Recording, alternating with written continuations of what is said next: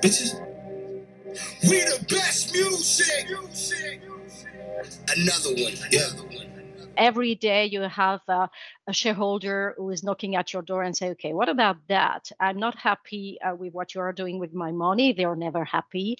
So you can imagine that having this kind of conversation leads you to be very demanding and very and really trying to access the level of excellence that the shareholders require. Watch says she rep a whole different blog, so I blocked her. Daniel Fournier, the previous CEO of the company, had in mind when he hired me and asked me to come from France. I really think that the best opportunity for everybody would be to have a vaccine or treatment. Okay. I really think to be honest. No, I'm a pop star, not a doctor.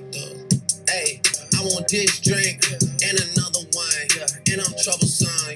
So CDPQ is dealing with $330 billion currently. The allocation in real estate is around 12%, which means that I have 42 billion in equity and 65 billion assets under management. Yeah, last year I kept it on the tuck. Hey, 2020 I came to fuck it up. Yeah.